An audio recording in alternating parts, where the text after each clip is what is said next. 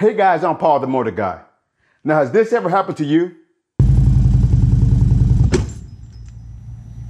In this video, I will cover 3 common mistakes I see riders make that causes them to stall or have poor takeoffs.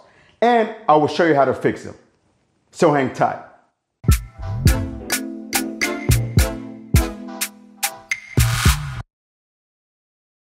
Now first, I'm going to talk about the clutch, and then I will cover the throttle. Now the first mistake I see is that riders let the clutch out too fast. So they start to let the clutch out, and then once the motorcycle starts to move, they pop the clutch out the rest of the way, which looks like this. The second mistake is that riders will try to time the clutch release and the throttle roll on.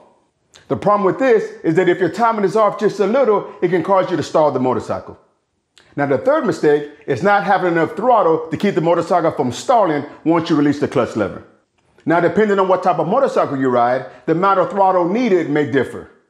Now let me get on the bike and I'll show you how to release the clutch lever.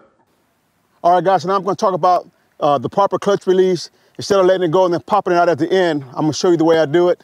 So let's say that 1's all the way in and 5 is all the way out. All right, so what I do is I'll slowly release the clutch to about the 3 position. Now that there is about when you're going to be in your friction zone. The bike's going to start pulling me. So I'm going to go out to that position there. I'm going to hold it 3, 3, 3, and then I'm going to slowly release it 4, 5 the rest of the way. Now, as you notice how the 4, 5 was the same consistent release all the way through.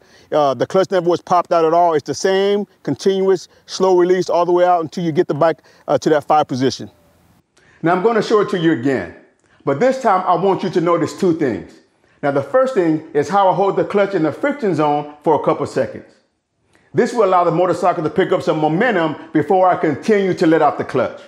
Now the second thing is I want you to notice how the speed of my clutch release is the same all the way through the 4 and 5 positions. So let me show it to you again.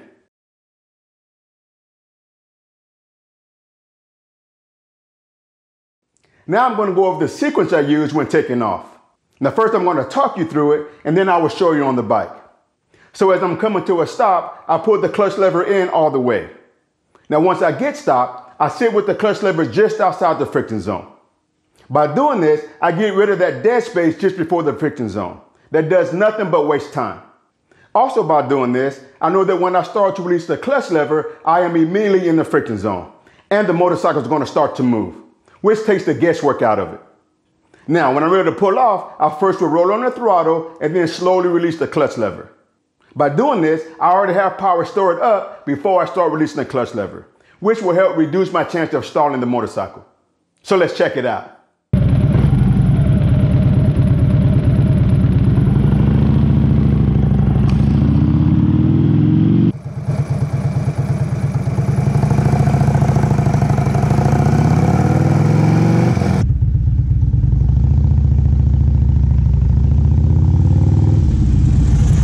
Now, you may have a different technique you use for taking off, but no matter what techniques you use, you have to practice it in order to build consistency with your takeoffs.